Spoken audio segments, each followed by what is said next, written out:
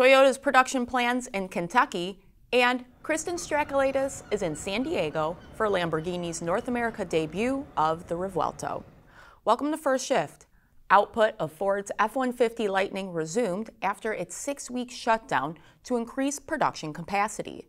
The automaker is promising shorter wait times, which, according to Ford's chief customer officer, is about 3 months, down from 2 years at its launch. Visit our website for more on Ford's electric growth. Toyota is planning to build a 3-row electric crossover in Kentucky for Subaru.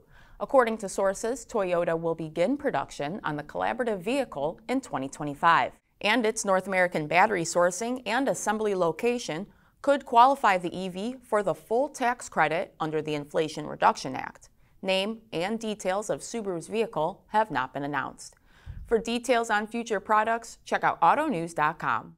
Let's check in with Kristen Strakalaitis for details on Lamborghini's latest supercar, the Revuelto. According to the luxury brand, it's the most technically advanced Lamborghini.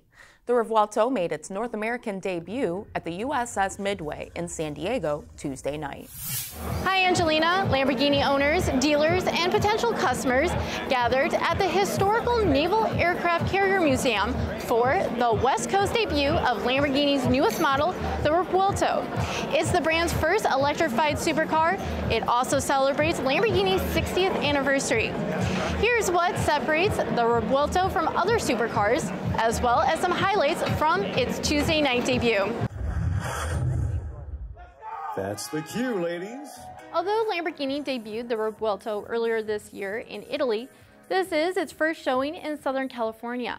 The real breathtaking moment for many was being able to admire the Revuelto up close. A moment made possible thanks to O'Gara San Diego's Lamborghini sales manager Michael Jernigan's passion for ships inspiring him to hold its debut here.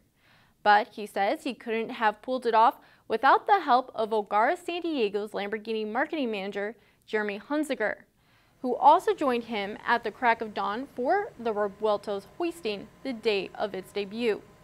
But despite their long hours of planning, being able to give attendees the opportunity to interact with the Revuelto on the ship is something they are excited to be able to do.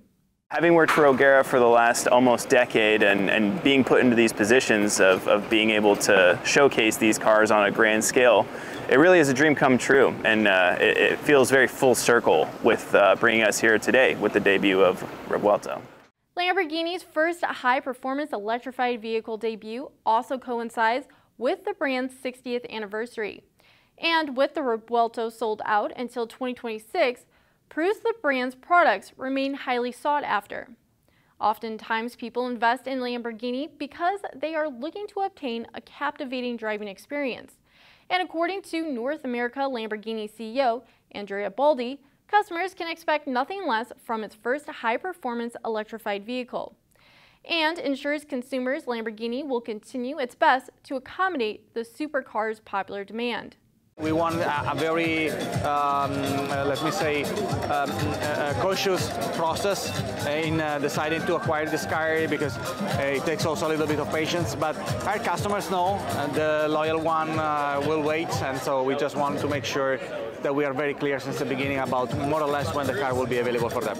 A combination of the Revuelto's brand new 12-cylinder engine with 3 high-density electric motors and a transversal dual-clutch e-gearbox makes it the ultimate thrill ride.